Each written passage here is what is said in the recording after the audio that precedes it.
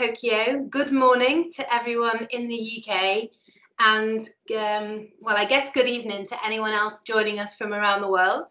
We are delighted to have together such an amazing bunch of humans today to talk about something that is so close to our hearts, which is the story of disability innovation. And today we're live from Tokyo, so thank you so much for joining us. We had hoped to be live and have to apologise on behalf of Zoom in the UK, which is currently not functioning, but we will not be perturbed. So you will be watching this on YouTube or in clips on social media, and I still think it's a really, really exciting discussion to have, and I personally can't wait since we're in such amazing company. So to start off, a little bit of access. You will find, if you look, a transcript attached to this video, and you can also click on the link to the live closed captions, which will be shown for you in real time via streamtext.net. The second thing is that we will be asking some questions as we go, and we will be recording by transcript, and that's adapted slightly from the plan due to the slight tech change, but rest assured, we will make sure that it's accessible to everyone. So I am absolutely delighted this morning to have this group of people with me all this evening. And I really don't think I've ever been in such auspicious company. I'll be talking to you, and I'm Vicki Austin. I'm the co-founder and CEO of GDI Hub. But much more importantly, we are joined by Caz Walton, who is perhaps one of the only people experiencing her second Tokyo Paralympic Games today or tomorrow, as well as Professor Cathy Holloway, Professor Masa Inkej, Kai Konze from Keio University, Professor Kotuo Minamazawa, and Julia Boboreski from the GDI Hub. So without further ado, I will begin, and I really want to take a moment just to say thank you so much for joining us on this disability innovation journey. Many of you will know the Global Disability Innovation Hub. We are a research and practice centre driving disability innovation for a fairer world. We were launched in Rio in 2016, and of course building on the legacy of the London 2012 Paralympic Games.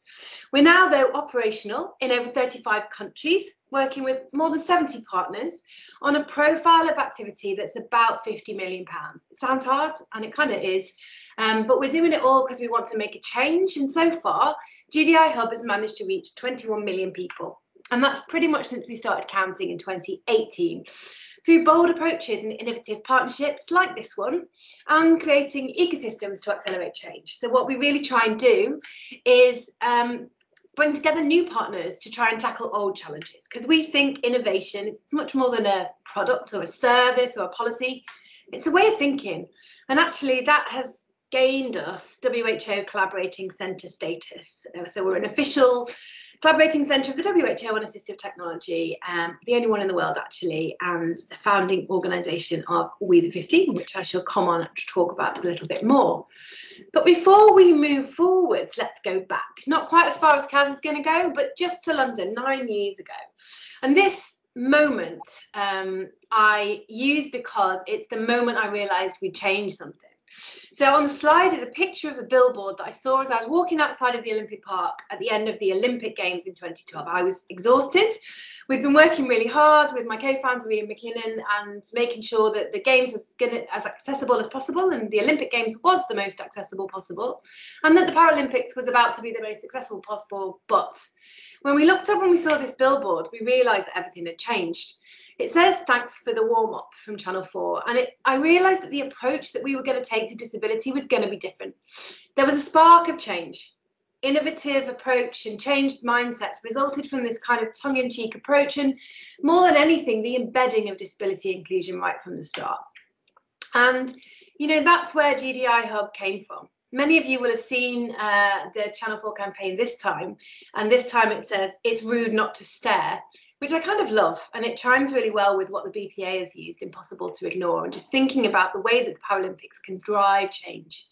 And that's where we came from. Our genesis was the London 2012 Paralympic Games, and our founding partners, UCL, Loughborough University, Queen Elizabeth Olympic Park, University of the Arts London, Sadler's Wells Theatre, Victoria and Albert Museum, the Royal College of Art, and then in Cheshire, and our many, many collaborators around the world, the most important of which today is definitely Keio University, have helped us think about disability innovation. And we're two things. We're an academic research centre inside of University College London, and we're also a community interest company, and that's the bit that I run. And as I mentioned, we're working on £15 million of programmes around the world. The largest is around getting assistive technology to the people that need it. So you may or may not know, but 900 million people currently need access to assistive technology around the world, and we're trying to do what we can to address that. So how do we work? Well, if you'd like to know more, you can look at our new disability innovation strategy, which is available on our website. But basically, we think the best way to do things innovatively is to start with some research, so it's based on evidence, to try some stuff and innovate for change, to use programs to test what works, to then teach what we've learnt, and then advocate for policy change and more investment in the sector.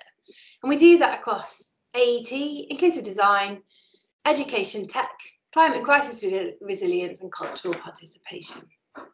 And so, kind of as I come towards the close and hand over to my next speaker, I just wanted to reflect on how we do what we do. And that is none of it by ourselves. So the image on the screen shows you our students in the top left for our new master's programme on design disability innovation, figuring some new models of making stuff work out in East London. Top right is our brand new innovation accelerator, led by AMREF, who are a charity, the largest NGO in Africa that's working on disability innovation for the first time. Bernard Chiara, our director there, is right in the centre. Bottom right, we've got the team running the World Report on Assistive Technology at the WHO, and you can't quite see Cathy's face, but she's on that photo and she's part of the gang developing that World Report, so policy change through partnership. And bottom left, not to be forgotten, so we work really hard with our partners at community level too, and this is the gang in Freetown, Sierra Leone, some slum dwellers that we're working with in the community in Dwars Arc. And so I guess if we move on to the next slide, Julia, you'll see our model of disability inclusion, which we published last week, and we'll make sure is available and already is on our website, actually. We did some research on London, and we looked at how disability inclusion was done in London. And I think I always thought that it was about setting a mission in a bid and then driving through disability inclusion change. But actually, what we found was not that. We found that the London 2012 partners, yes, were responsible for driving through that change, but they were not responsible for the original ideas for the mission setting. And that, to me, is a really exciting piece of work. So we called our paper that we just published, this is the story of community leadership with political backing. And that's exactly what it was. So disabled people's organisations, or organisations of persons with disabilities in East London and London, knew what needed to be done to embed disability inclusion. And in order to do that, they were able to influence and infiltrate organisations in order to make that change a reality. So some people became leaders in the movement, like Margaret Higgish, who we sadly lost this year, but became such a leader in inclusive design. And then others became advocates for change. And through that process, we've had such an important set of learnings that we were really grateful to be able to share those in the paper this week. And we hope that they'll be useful to other cities and campaigns too.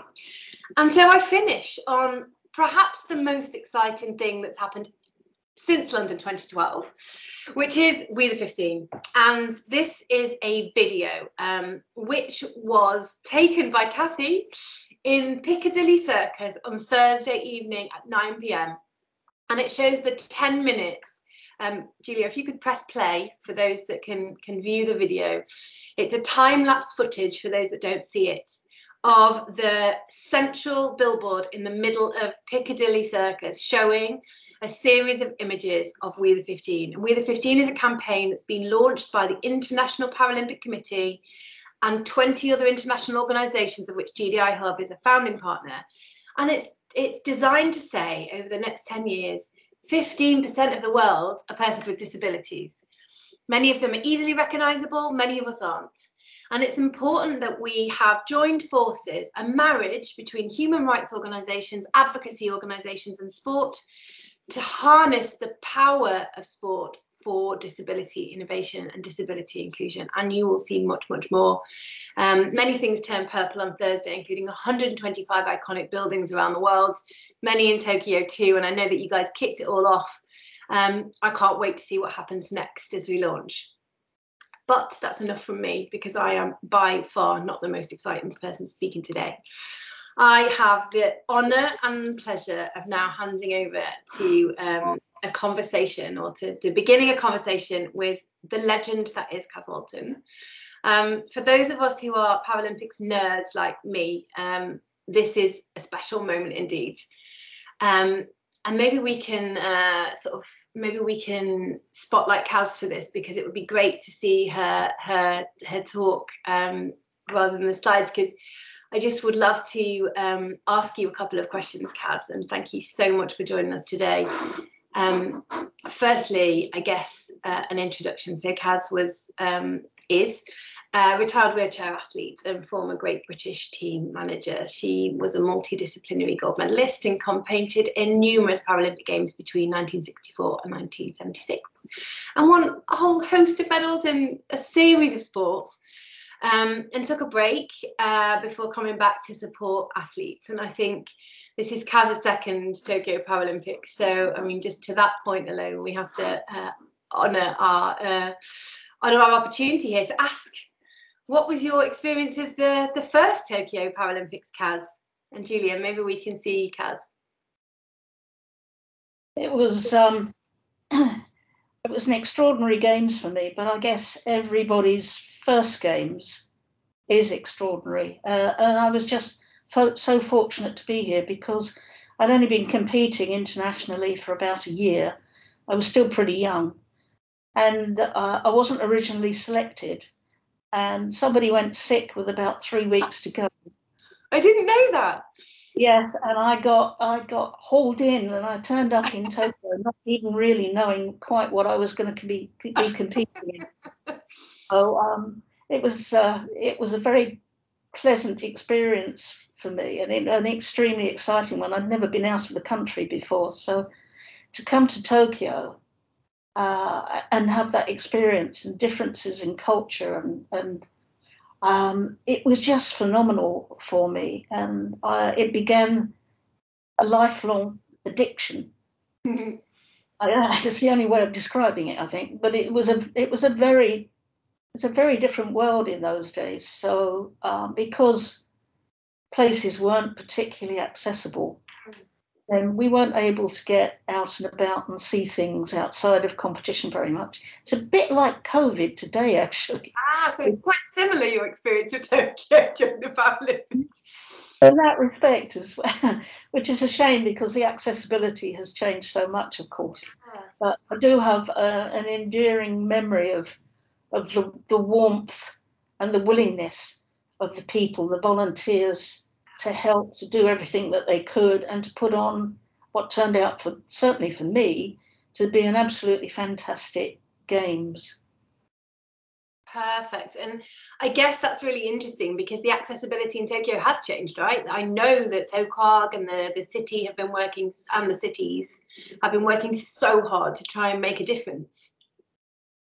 Yes, they certainly have, and the public transport is very accessible. I came out about 3 years ago to do an access survey for Paralympics GB, and I was amazed, because things were so accessible. The transport was accessible. I'm talking from a wheelchair perspective, but in actual fact, it was just a better experience all round for any type of disability. I mean, what a joy and delight to be able to find accessible toilets in every station, and to be able to get on and off of trains and buses with ease. It was just it was something that I'd like to experience for the rest of my life. That's amazing to hear. And actually, while we're talking about technology and using a wheelchair and being able to get around the place, it's a good time to sort of reflect on, how do you think the technology's changed? Thinking about kind of the experience of athletes in 1964, and then now in Tokyo 2020/21, it must be a really different experience in terms of the tech that people are using, whether it's to compete or to help training. What do you think? I think technology has given a huge degree of independence to people with a disability. And I don't know whether that, it isn't always, of course, generated by sport, but there have been huge innovations in wheelchair design. Yeah.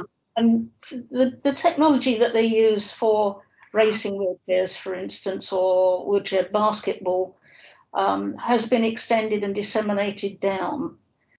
So that I hope that wheelchair users generally benefit from it, because you've got lighter wheelchairs and wheelchairs that are more tailored to individual needs. And the same goes with things like prosthetics. I mean, who'd ever heard of a blade back in the day?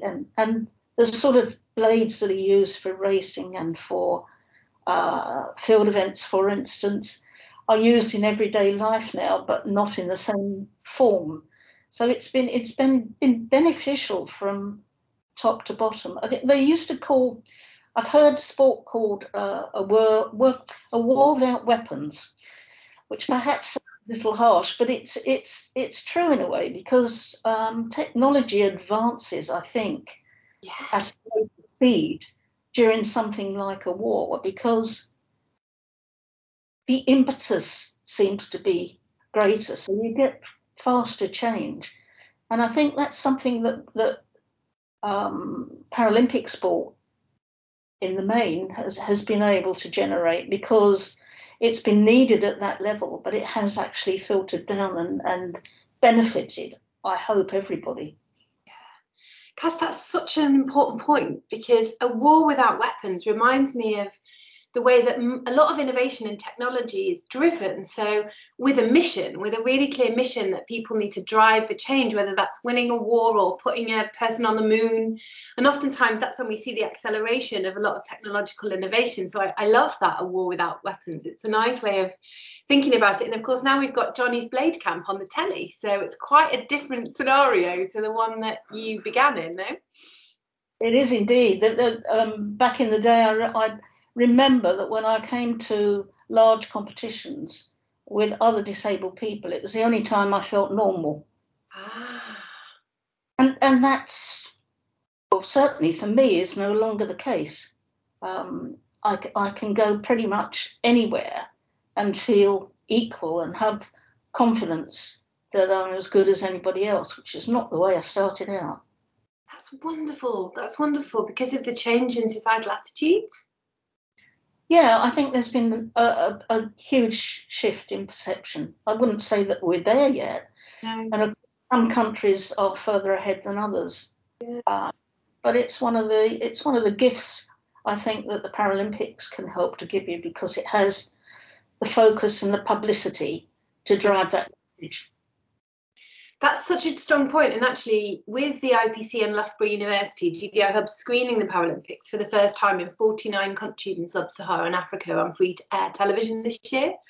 And we did that because we think, imagine if you'd never seen the Paralympics, what would your perception be and how would it be different? We think it makes a difference. But I wonder, what do you think in terms of how the Games can impact the perception of disabilities? I think they do, and I think you mentioned London earlier. Yeah. I think London was a side shift in the way that disability sport was perceived. Yeah. And I can remember. I can't even talk about it without getting. Exactly the same way. I know how you feel. I remember sitting in the stadium and the audience just concentrating on the performance rather than the disability. And it's exactly what you would want. It's exactly what you'd want as an athlete and as a disabled person. And we need the tech to work to make that possible, right? Yes, we do. We do indeed. I mean, and I hope that every innovation, whether it be improving sporting equipment for people, like cycling or archery or shooting, can benefit people doing grassroots sport. Once you get the costs of the development out of the way, and it becomes more affordable, then hopefully it will benefit everybody. I love that. I love that idea. What a wonderful way to leave our chat. I would love to talk to you all day, Caz. I'm so grateful to you for spending the time. Just before I move on, what are you most looking forward to seeing? Whose performance? Give us your top tips. Top tips. Well, I'm certainly not going to pick any individuals out, but I hope that the Paralympics GB, being slightly biased on the British side, will do as well as, if not better than the Olympic team did, because they showed us the way. We have a tremendous team and a huge team spirit, and just looking forward to showing the rest of the world what we can do. Or a bit better, right? Thanks for the warm-up, Team Olympics. Caz, thank you. And I'll be coming to our Japanese colleagues to hear who the top tips are on the Japanese team as well later on. Thank you so much for your time today. It's been a pleasure to listen to your reflections on an amazing journey, and also slightly choked myself, which means it's time to hand over to my colleague, Cathy Holloway. So I'm so grateful to Cathy, I should say Professor Catherine Holloway, from the University College London UCL Interaction Centre, which means she knows a few things about techie stuff, much more than me anyway. Over to you, Catherine, to tell us about where we're at in the world of tech research. Thanks, Vicky. Can everyone hear me okay? Can I have the next slide, Julia, please? I don't need a slide about who I am.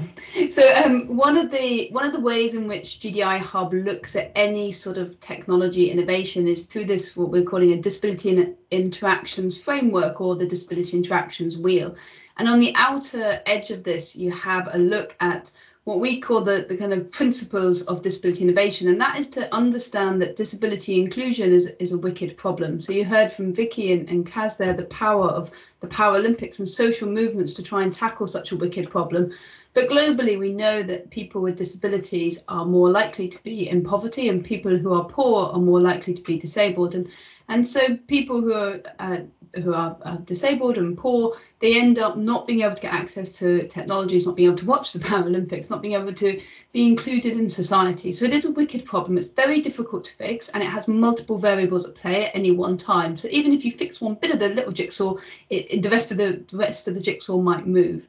Because of that, we co-create the solutions. So we co-create solutions with governments. So you heard Vicky say that we've helped to get the Paralympics screened in sub-Saharan Africa. So we work with TV agencies, if that's who we need, or broadcasters, if that's who we need to work with. But I'm going to be talking today about the lower level of co-creation at the level of schools, and making sure that people are able to learn things.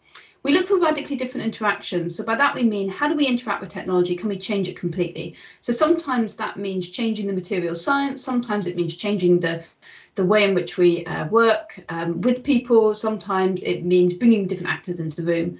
And then the last two, value and usefulness, and open and scalable. Value and usefulness is because, as Caz just said, she would hope that when the Paralympics happens and you manage to get these innovations at the top level of sport, they trickle down. And so we see that, for example, in Formula One cars. Everybody's cars gets more efficient as Formula One cars get more efficient. However, we don't often see that translation within the assistive technology world. We do in some high-income countries, but especially in low and middle-income countries, we're unable to do that. And that is partly because we are not very good at valuing, like telling people or explaining the value to governments, to purchasers, to people who actually invest in technology, what the value of assistive technology is. And actually, one insight we've had from our AT Impact Fund is when we've spoken to venture capitalists, there's a fundamental belief that people with disabilities will be unable to purchase a device, and therefore they don't want to invest in a device. And so we want to change that perception completely.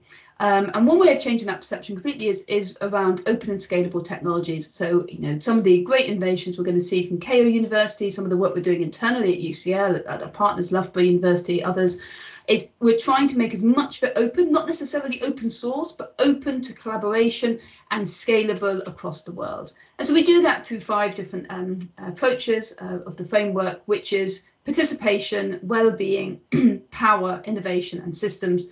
So by that we mean that we make sure that the ultimate aim of anything we do increases the participation of people with disabilities in all aspects of society, that it measures full well-being, so not just physical functionality like the biomechanics, but actually taking into consideration psychological well-being, the idea of just having fun or being bored, whatever it is that people might want to do, that their full well-being is taken care of. That power begins to rest with the persons with disability rather than outside of their control. We use innovation to drive this, and we take a systems approach because we know that if we innovate in a vacuum, we won't be able to solve anything. Next slide, Julia, please. So when I was putting these slides together, I realised we have 86 technology projects on the go at the moment, and I had 6 minutes. So I'm just picking a couple. The first is Cecilia, which is a PhD student, one of my PhD students, Tiggy, his baby, if you like. And it came from, the reason I picked it is it's a brilliant example of basic and applied research together. So basically he has managed to fundamentally use a new material science property that will enable a tactile display to read images and allow people with visual impairments to draw and create things, as well as read tactile drawings more easily. So one of the problems we had faced in schools across India when we did this collaboratively with the institute, the IIT Delhi in India, was that many children who are blind or visually impaired were unable to access science and technology and engineering education because they couldn't read tactile images, couldn't read tactile graphs, and couldn't create. Furthermore, they weren't able to be artistic, and artistic, as we know, is a wonderful thing to be. So we've used new material science properties, we've developed brand new interaction modes, and the product is on its way to going to market. So well done, Tiggy. You can follow more at hellotocilia.com. Next, please. This is just a quick, yeah, you can just quickly see the video there if Julia's able to play it for me. This is one of the first prototypes. Tiggy's currently in India testing it, so I don't have an updated one, but this is people drawing with the device. So if we go to the next slide, please, Julia. The second, second example is smart wheelchairs. So sometimes people think of robots like the robot you see there that looks maybe more stereotypically like a robot, but we're thinking of as how to make a smart wheelchair. Now this wheelchair doesn't look particularly comfortable, and I'm sure Caz wouldn't like to drive it in any way, shape or form around an Olympic village or even just from the train station, but it contains a lot of sensors, and that allows us to measure lots of things. And what we've been trying to do, you can see on the right hand side, is understand how people in crowds navigate with robots. And so a wheelchair can become a robot when it's fully automated. Now, you don't often want to fully automate something because obviously the person driving a wheelchair wants to be in control for most of the time. But some people struggle with fine motor control. So, for example, they might drive the wheelchair up to a door frame and then bash into the door frame lots of times because they don't have the control to get themselves through the door. But it's quite obvious they want to go through the door. So from our point of view, we should share the control. So we should be able to share the control so that the wheelchair takes over the tasks that the user finds difficult and hands back control to the user when the task is within the user's ability range. One of the problems with this type of interaction type is what happens when you get into a crowd, because the wheelchair then becomes a robot, and a robot should do no harm, and so a robot should not bump into anybody. And therefore the wheelchair can have this stuck moment where the wheelchair takes over and sticks and you can't move it. So we've been developing new heuristics, new rules to understand how people interact with robots, if they're a pepper robot or if it's a wheelchair robot. And seeing how we could then allow and help wheelchair users navigate in larger crowds. Third example, please, Julia, is just what we're doing on the Impact Fund. So none of these innovations came from GDI Hub, Koala, Miracle Feet, Wazi, which is an eyeglasses company, HearX, which screens for whether or not you need a hearing aid, and OADCPH, which is an innovation in logistics. But what GDI Hub is doing is helping to build the evidence for innovation. So a lot of the times these great innovations get stuck, especially in low-income settings, where you either have a charity model or you have no model of scaling distribution. And therefore, 90% of people across the world, so that's 900 million people, don't get access to the assistive technology they need. So what we're doing is working with each of these companies to build evidence of both the ecosystem, so trying to explain how big the market size is, for example, for upper limb prosthetics in Sierra Leone, but also do the user testing with users to understand what the value is for the user, so that we can build both stories and business cases and further grow the sector. So last slide, I think, Julia, and I'll hand back, yes, to Masa. Over to you, Masa, and your dreaming. Thank you very much, Cathy. That was a wonderful canter through some of the work you're doing. And without further ado, Masa Inakaje, I think is how you say, is the Dean and Professor of the Keio Media School. We've been working with you for a year or so now, and we are delighted that our partnership is progressing. Over to you, Masa, to introduce yourself. Vicki. Thank you very much, Vicki. We're very honored to be part of this exciting journey together with UCL GDI Hub. We believe the inclusive society is the wave of the future of society. At Keio Media Design, the former name is Keio University Graduate School of Media Design. No one can remember, so we shorten it to Keio Media Design, and we further shorten it to KMD. So sometimes you hear Keio Media Design, sometimes you hear KMD. Next slide, please, Julia. So we're focusing everything on how to use the power of creativity and to innovate, especially during this time of the COVID. We believe the Great Reset will allow us to redesign, reshape the society in much sustainable way and much more desirable and inclusive society than what we have today. And in doing so, we are very interested in using our imagination. Next slide, please. Which leads to our belief that the dream future of society looks like a creative society, and that's also very inclusive. The power of everyone's creativity, whether you are not good at drawing or unable to sing or use instruments, even if you can imagine something, you are very creative. And there are lots of examples in our everyday life around the world that shows the power, human capability of creativity is how we form the society to enrich our everyday life. Next slide, please. So at KMD, we have a process to come up with an idea, which we call Blue Sky, and we try out and fail, and we go through this iteration of prototyping, and hopefully some of our ideas will deliver it to the society and the world. And we call this social impact, and it's very important for us to not stop at academic excellence and contribution, but move beyond academic realm to the real society. The more we can do, the better our society will be. Next slide. So we recently came up with a new method or approach called dream-driven design, is to design our future with the power of our dreaming or daydreaming and imagination. This is the human capability that we have, which the current computing technology may not be well equipped with. Next slide, please. So as you can see with some of the visual materials, we enjoy people being very creative and enjoy the environment that we are with the creative acts. How can we use all of these imagination to design something that we wish to have? It's not something that you can actually build with your hand, but at least you can imagine and wish something that you want to have.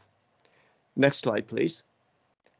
And to attract people's attention about your dream ideas, we want to be very playful and artful so that people will show interest in your idea.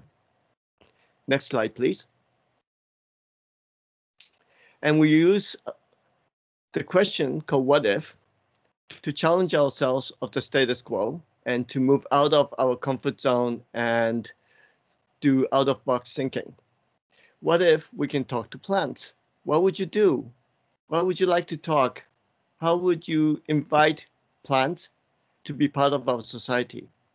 These are some bold ideas and questions that your idea can move from just a bit of interesting idea to something that might be very important in our next future society. Next slide, please. So there are lots of things to design about future.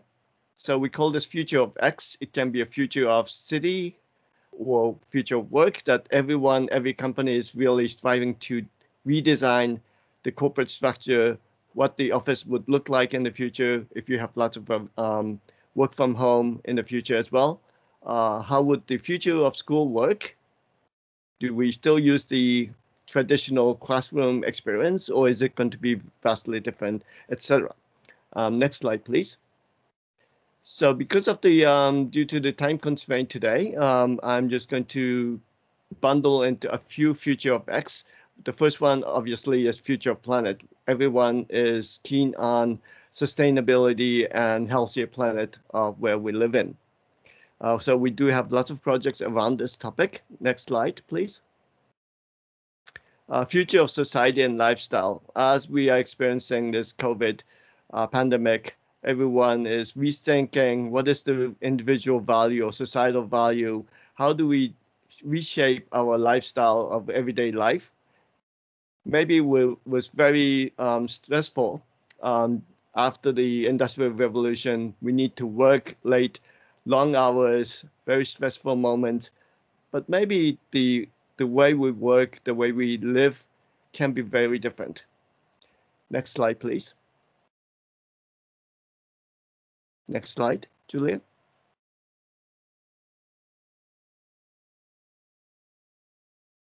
Julia?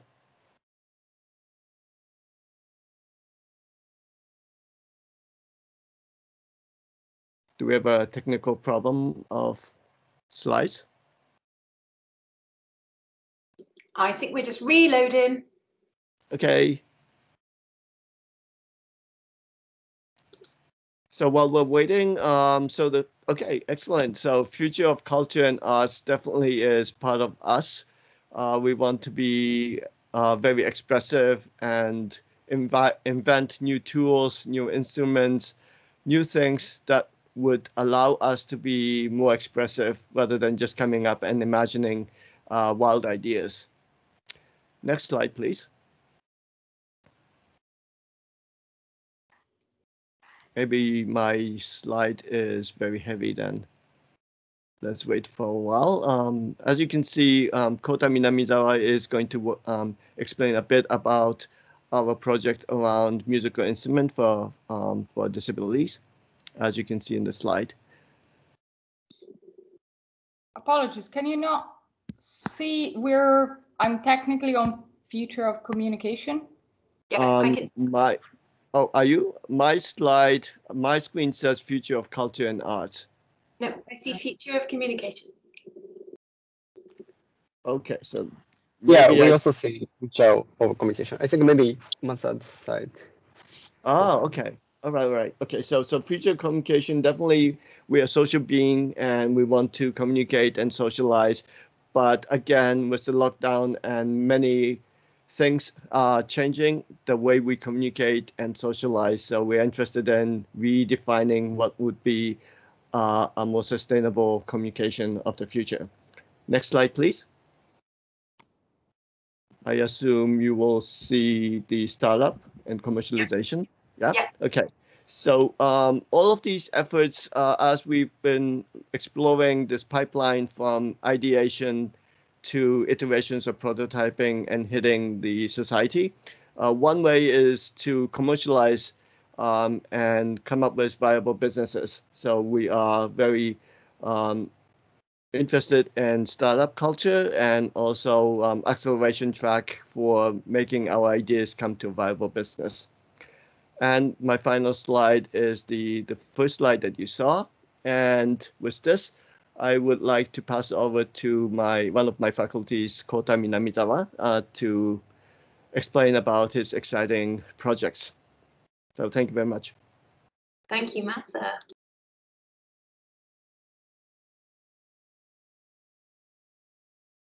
Yeah, thank you very much. So I'd like to start introducing our projects. I'm Kota Minamizawa, our professor at KMD. So yeah, as you see in this slide, so we are mainly working on the creating the new type of experiences that using the technology to expand our bodies. Oh, yep. So then, so yeah, as you see, there's several projects that so you can feel something from the digital world, or you can feel, we can feel the kind of a virtual sensation on your body, or also we are also creating the human robot avatar that can enable you to walk or behave from the remote space. And also the kind of the human augmentation, like creating a tail, adding a tail to your body, or adding third arm to your body. That kind of things are going on. Please go to the next slides. Next slide. Yeah. Yeah, this is the project about enhancing our senses. So we are creating a jacket that the people can feel the surrounding environment on their bodies. So in this video, the guy with the visually impaired people here, he is actually visually impaired, and he is now wearing a jacket, and he can feel the environment around him. So the technology behind that is that so that the jacket have more than 20 actuators on it, and this is also connected to the smartphone, and based on the surrounding kind of sensor data and also your GPS data, the jacket can provide you kind of a guidance sensation on your body. And please go to the next slide. So also using the avatar technologies. In this case, there is the left side. She is in the kind of the hospital. She's actually in the nursing home, and she couldn't participate the wedding ceremony of her grandson. But we created an avatar robot that can invite her to the wedding ceremony. So in the wedding ceremony, on the right picture, so you can find the avatar robot, which is using the paper. So then the grandmother can dive into the avatar using head-mount display. Then the grandmother can see the surrounding environment from the robot eyes. So then also she could meet the right side of the lady, who is a bride. So then she could first time to meet her using this kind of remote experiences. Also, please go to the next slide. The next one is showing another project called the Music Arm, which is designing a prosthetic hand, which is not working as a hand and arm, but working as a music instrument. So the story behind that is that there was a man who lost his right arm from he born, but he's usually using the prosthetic hand in his daily life. But he actually loves music, and he would like to play music by himself. But current technology of the prosthetic hand doesn't allow that. So it's too difficult for him to play music instrument. Then, yeah, our team and he directly discussed that what if we can design new hand to play the music. Then we created the music hand instrument that can be attached to his arm. So then, as you see, there's a keyboard, drum, guitar, various type of the prosthetic arms that can actually work as a music instrument. The next one is so basically we are developing this kind of technologies and designing new technology for the diverse people. But we also are organizing a sports society, which is called Superhuman Sports Society, which is trying to design new sports. with applying this kind of the human augmentation technologies. So our aim is to make it possible for the people, many people, to play sports with the help of the technologies. It's kind of something beyond Paralympics. So now the Olympics and the Paralympics have a kind of a different organization, but we believe that in the future, the human will use the technology in the daily life, and any people can enhance their abilities. So then in that kind of a future society, there's actually no barrier between the Olympics and the Paralympics, and everybody will play sports together with enhancing their abilities with technologies. The next slide shows several kind of cases that we designed, that we have already designed almost 30 sports in these 5 years. Then this is kind of an example that using VR, using the wheelchairs, or using augmented reality, or using more like a physical mechanical augmentation of our body. Then the next one is the last slide I am introducing. So this is the recent kind of work we are doing, that it's the future wheelchair, which can not only for moving forward, but which more like expressing yourself more freely. So this wheelchair can kind of move very freely, and also that it is also possible to drift. So, and also the rotate on drift. So yeah, as you see, the people who usually use the wheelchair, or people who first time to use the wheelchair, can play together with the this kind of a drift experience of the this slide drift, and also the performance, also using this wheelchair to enhance their performance like that. So yeah, this kind of the new type of the human body expression. Also, this kind of the with combining the wheelchair and avatar robot technologies, also we can make it possible for the to help the wheelchair users from remote places. So in this case, so the additional arm is controlled by the remote supporters, and they can support a wheelchair user from remote place.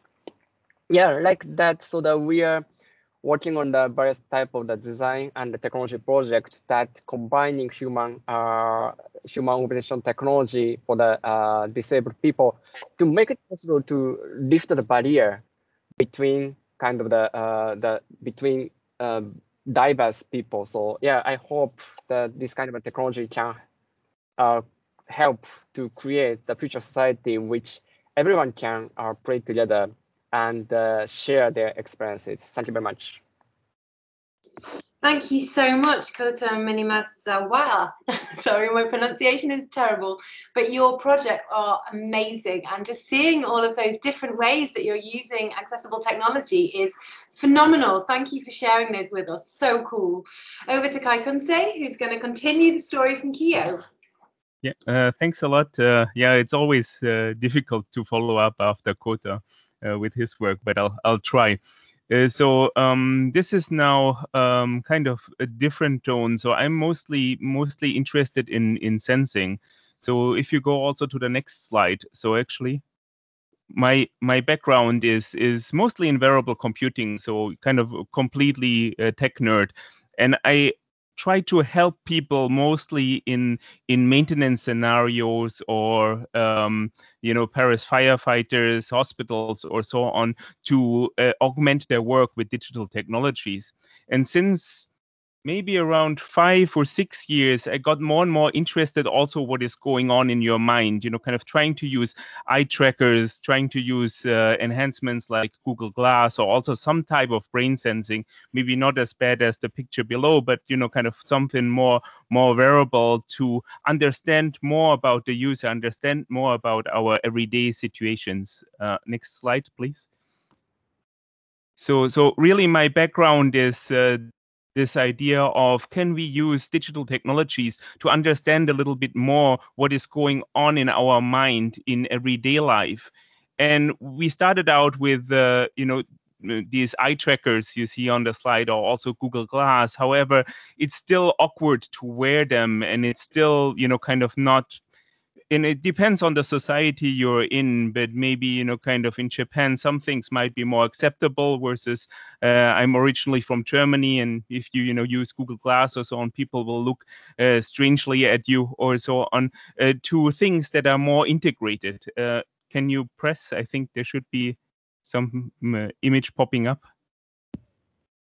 Yeah, right. And happily, I was working.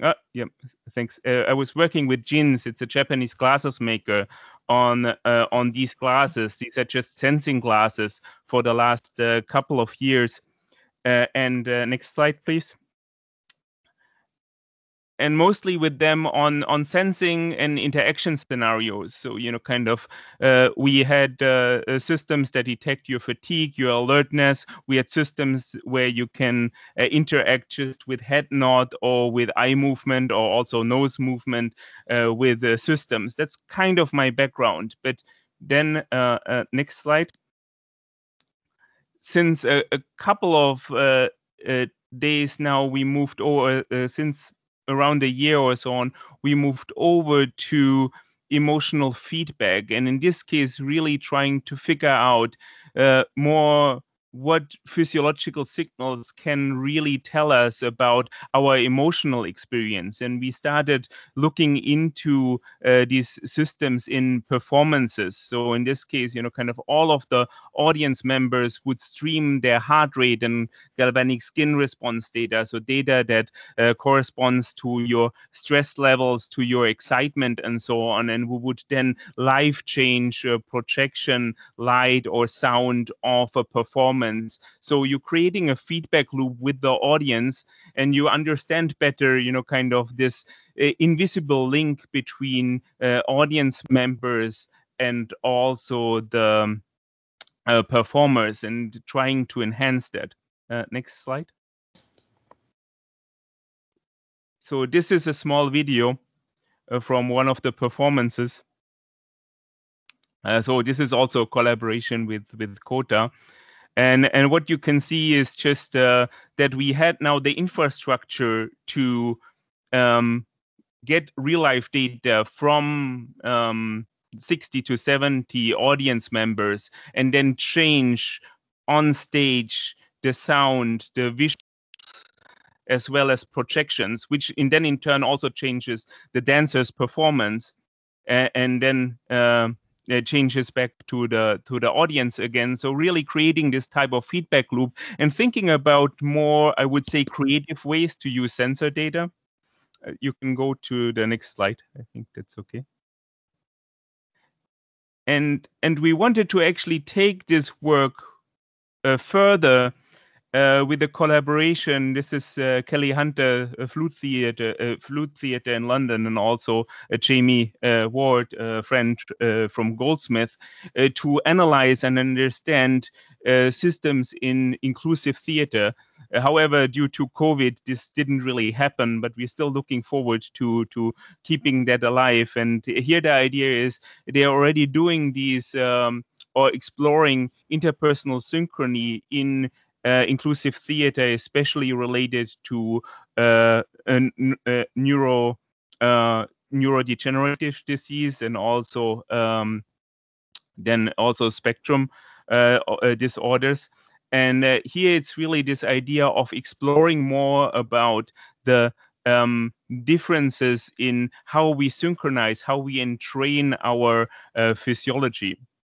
Next slide.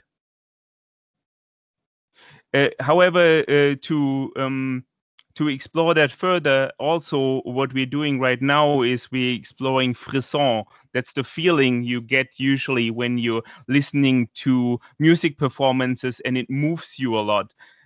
So this type of aesthetic chills. And in that case, we're really trying not only to understand that feeling in terms of sensing, but also really actuate it over Peltier elements, over cold shoulders that go over your neck. Next slide. So overall, you saw a little bit now my background and also the direction that we want to go with the work that is really on this level of trying to understand ourselves better over these physiological sensors.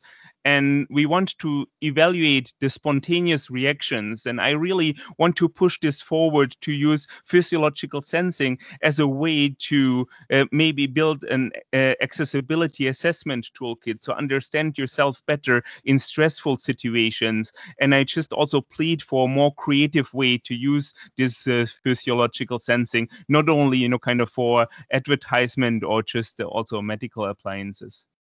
So that's it from my side. Thanks a lot. Well, I have to say, if you'd have measured my frisson during that performance, you would have found some real live data that was very impressive indeed. And I hope that you're in touch with Associate Professor Yongjun Chow in our team, because I think you'd have a lot to talk about. Okay, I am handing over to our final presenter now. So I don't know how she's going to top this, but I know that she will, because Julia has been with us since the start. Julia Barbarescu, thank you for making all of the work happen to make this amazing session happen. Now over to you, the floor is yours. Thanks so much, Vicki. So how do you top that? Well, that is indeed extremely difficult, but I should try to do my best. Good morning, everyone, afternoon, evening, middle of the night, really depending on where you are in the world and what time would you be watching this recording. My name is Dr. Julia Barbarescu, and I'm a research fellow at the Global Disability Innovation Hub. And I'm also an upcoming JSPS fellow at the Keio School of Media Design.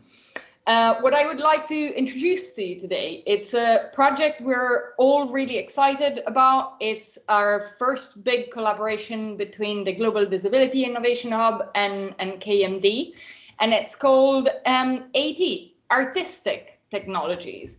And it aims to sort of reimagine disability through a set of different lenses. I would also like to give a shout out to a very good friend of mine, Jason Wilshire-Mill, whose amazing art you're seeing on the screen of the slides is called Brave Boy Billy. And it's a disabled gentleman that instead of moving around on a wheelchair, sits on his space hopper. And Jason has been a huge inspiration for this project. When we think about technology around disability, one of the main sort of paradigm of design that it's used nowadays, it's the one of problem solving. Functionality, increasing functionality is usually the primary driver. So we start from this idea of there being a functional gap that needs to be bridged through technology. Another thing that it's quite important, it's a very common goal of these technologies is to be unobtrusive, to be noticed as little as possible.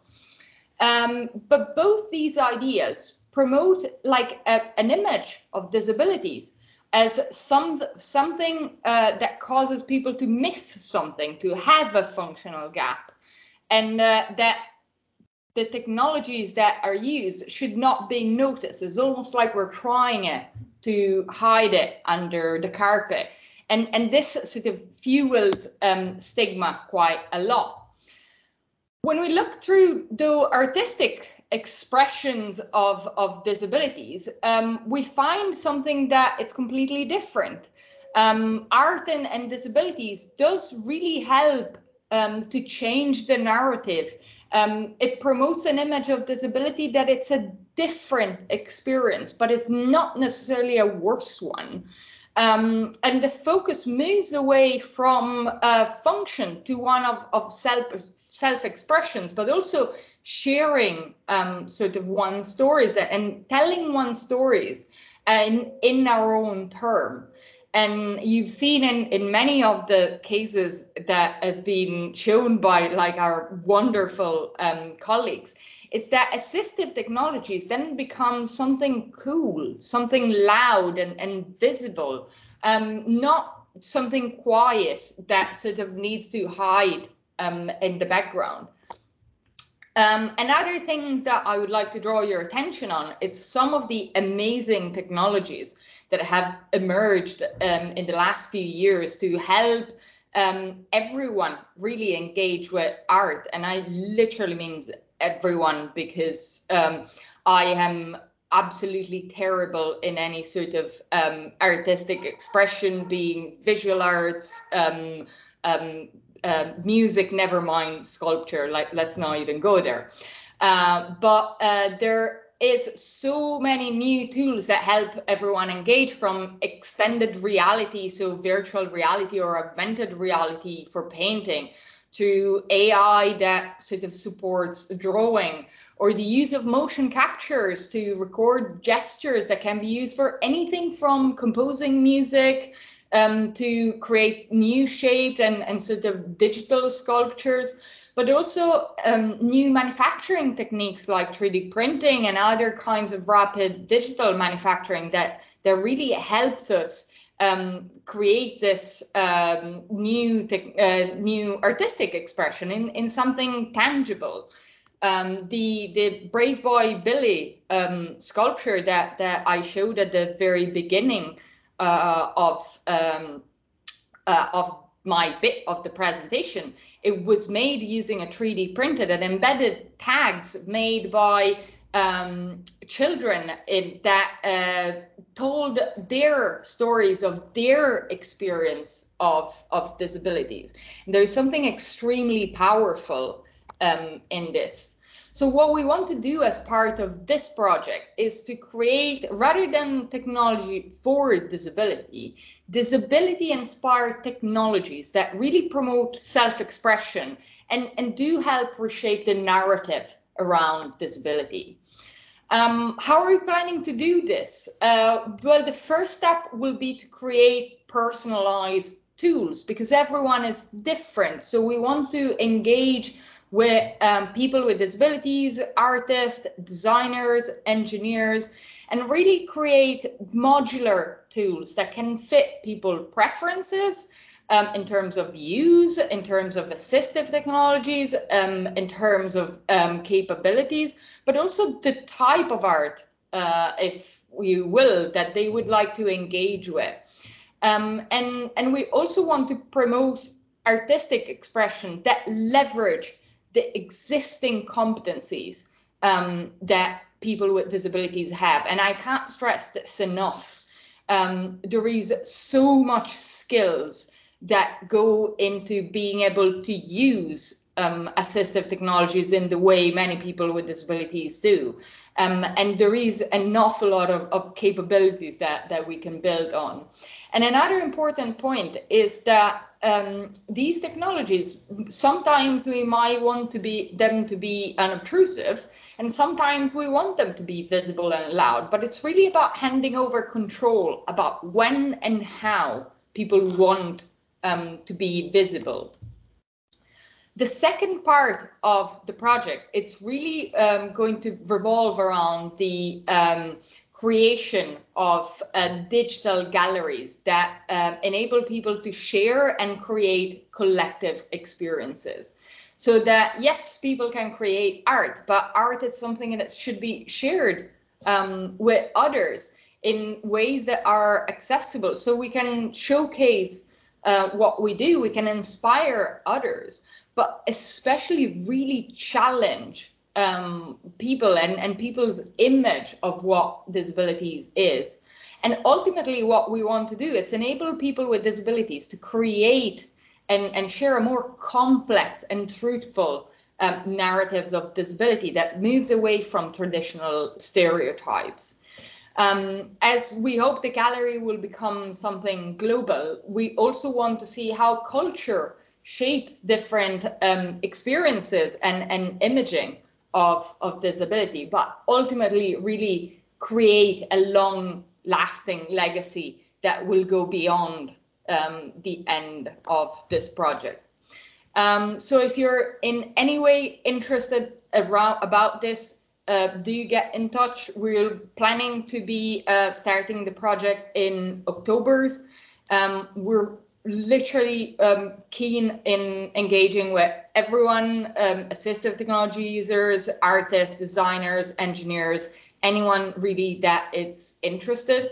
The project is mainly going to be based in Japan, but we're also keen on establishing links with the rest of the world. And you can really get in touch about anything. If you like to collaborate, if you want to share ideas, if you would like to sign up as a prospective participant, if you want to tell us that you hate the project, if you want to ask for information, literally anything is game. So thank you so much for your attention, and we hope to hear from you soon. Julia, thanks for roundup of that presentation. I have 3 questions for us just before we round off today, and they've come in from our social media. So we've been tweeting out about the panelists and the discussion today, and firstly I'm coming right back to Julia. So I'm going to kick off with a question from Twitter, and the person was asking, thinking about developing new skills and creating employment opportunities for persons with disabilities or disabled people. Are you thinking about that in your project? We are. We're not thinking directly on employability in the sense of creating transferable skills necessarily, although that would be a wonderful spillover if possible.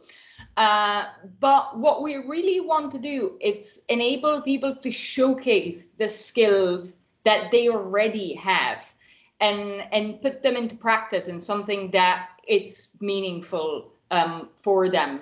So it's not so much about developing new skills, although, you know, practice makes perfect. They always tell me that if I start drawing, I might become good at it. So you never know. But it's really more about showcasing the skills that people already have and enable them to leverage them more.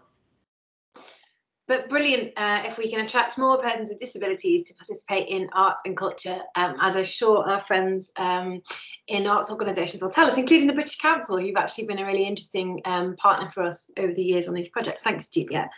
My second question is around how do we make sure all this brilliant work is happening, but how are persons with disabilities or disabled people involved in being researchers and innovators?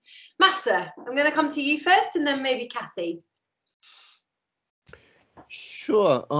I'm sure Professor Minamizawa's work and Kai Kunze's work already involve and invite people with disabilities as part of the co-researchers and co-creators of and to invent.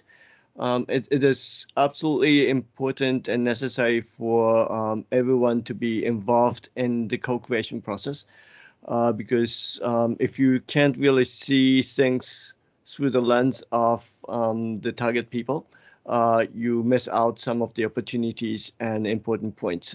So I'm definitely interested in having artistic technology with Julia's work to have all the people that we want to involve and to target be part of our team and to co-create the journey of designing artistic technologies. Perfect. And Keio, Kota, would either of you like to jump in too? Yeah, actually, so we have been collaborating with the visually impaired people and also deaf people and also the users of prosthetic arms, also wheelchair users. And also we also recently collaborating with the senior people. And also one more thing about the related to employment. So our collaborator has been established a new cafe which the ALS patients or SMA patient who cannot kind of move their bodies can use the avatars to work as a coffee to deliver the coffee to the participants of the shop. So yeah, we are also starting to explore how we can make it available for the people to work through these kind of technologies. Thank you. And from the UK side, I guess, Cathy, jump in if you want to, but so firstly, many of us are, in fact, persons with disabilities in our team. Over to you, Cath. Well, we are beginning, we do a lot of work to our master's students on the Queen Elizabeth Olympic Park, working with local groups and local disabled people. We're beginning to develop a kind of community of disability innovators, if you like, globally. We're actually going to launch a network in September, so watch this space. But mainly, I think there's two things to remember. One is that people with disabilities or disabled people are people. So some people want to be involved in design and some people don't. They just want the design to be done well and to come back to you. So I think there's something to remember that not everybody wants to be a co-designer, but the people that do want to be co-designers, I think the more we can empower people with disabilities who want to be part of the design innovation process, to have the tools themselves to be leading the change, that would be the ultimate aim for me. Totally agree, and that's why we've campaigned hard to make sure we have equal access to our master's programme and such like. So last question, which was for me, but anyone else can jump into, which is how has the narrative changed? And I think I'm going to reflect back on Caz's statement, because for me it was so poignant. So when Caz said that when she first went to the Tokyo Paralympic Games, she felt normal for the first time. And now she feels normal everywhere she goes in her life. And so for me, that's really how things have changed in a nutshell. I think that that's not the case everywhere in the world. And I think our job is to make sure, and not for everyone in every community in every country either. And so our job is to make sure we move on from whether disability inclusion is a vital part of our work and lives to how we do it really well. And so the move from kind of inclusion to disability innovation and disability justice, which respects the diversity of persons with disabilities, and the movement was obviously born out of the CRPD and the Convention on the Rights of Persons with Disabilities, and continues to be a real movement for change, and something that we need to address everywhere around the world. Does anyone else want to jump in on that one? How has the narrative changed? I'd be interested from our Japanese colleagues, maybe Masa and Keio, like, have you seen a change in narrative in Tokyo in the last few years?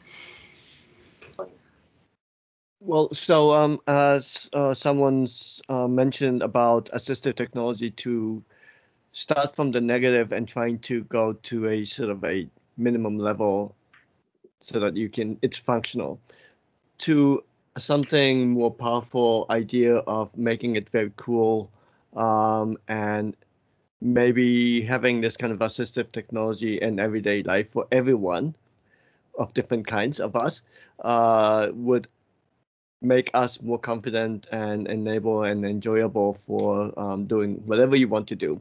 And I think that's the future of assistive technology. It's not just for the so-called disabilities but it's for everyone. Well, that's the way to leave it. Thank you so much to everyone for your participation today. I'm also going to give an enormous shout out to Team GDI in the background, who've been beavering away trying to make this happen despite Zoom being down in the UK, and to all of the contributions from Team Keio, which have just been phenomenal. I can only see a bright and shiny future of us working together over the next 10 years. And I'm excited to see what's going to happen. Thanks to Julia for pulling this together. Thanks to BPA and thanks to Caz. And then just a moment. So We the 15 is a 10-year campaign. Our partnership, I hope, will be a similar length, if not longer. And so in 10 years' time, I wonder what we'll all look back on to say we've achieved. What will we have done to further disability innovation for a further world? And how do we set that in train today? Thank you very much, everyone. It's been a joy and a pleasure, and I look forward to many more discussions like this in the future. Thank you.